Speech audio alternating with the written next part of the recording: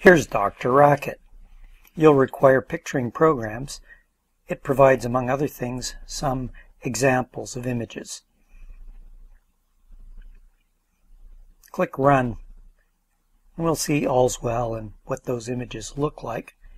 Now hide the interactions pane, so we're working just in definitions. We're going to define a function rosette in a more systematic way than we did last time. So first we start off with a contract. Input and output, both images in this case. Next, a purpose statement. These lines that begin with semicolons are ignored by Dr. Racket, but they're really important to human beings who are reading and planning programs. First, let's check what we expect Rosette to do. Here's an example. What do we expect Rosette to do with the image of hacker? Well, it's going to have to put two flipped versions of hacker side by side. So one flipped version puts hacker above its vertically flipped self. And that's how we do that.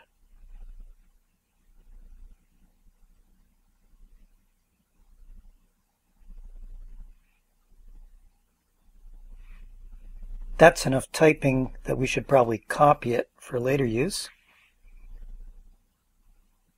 So what we're going to do is put that beside its horizontally flipped self.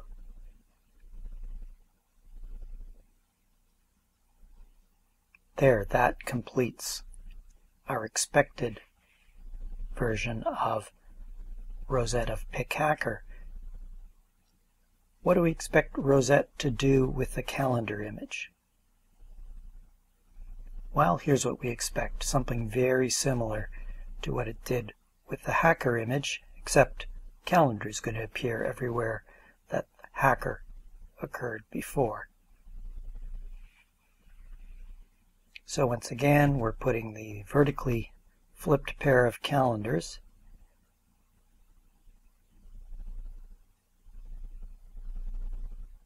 beside a horizontally flipped version of themselves. I can put that on another line.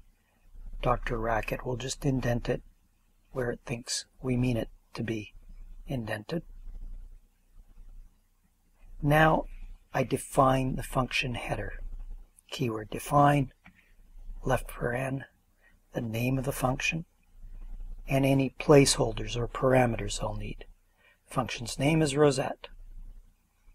We're going to use the pick placeholder everywhere we have an image. So it would stand for calendar if we were applying Rosette to calendar. It would stand for hacker if we were applying Rosette to hacker. To start with, we'll just do a stub. We'll do something totally stupid and useless that couldn't possibly be what we expected just to get our foot in the door. So if I run this, not completely surprisingly, it doesn't work. It reports that I failed all the tests. It does better than that. It tells me how I failed them. It says the actual value, that empty circle, is different from what was expected, that 2x2 array of hackers. Second test was failed for similar reasons. The actual value doesn't match 2x2 array of calendars. So we'll go back and try to fix this. Again, we'll work just in the definitions pane. And we get some inspiration by looking at our examples. They have very similar form of instructions. The only thing that really changes are the actual images that are provided. So we can emulate the approach in our examples to create the function.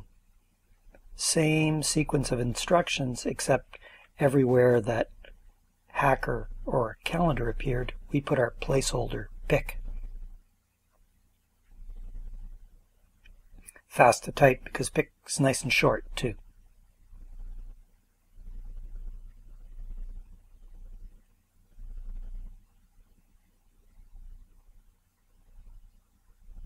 Done. So now we run this. and it reports that we passed the tests. We are in fact correctly producing the rosette of hackers and the rosette of calendars.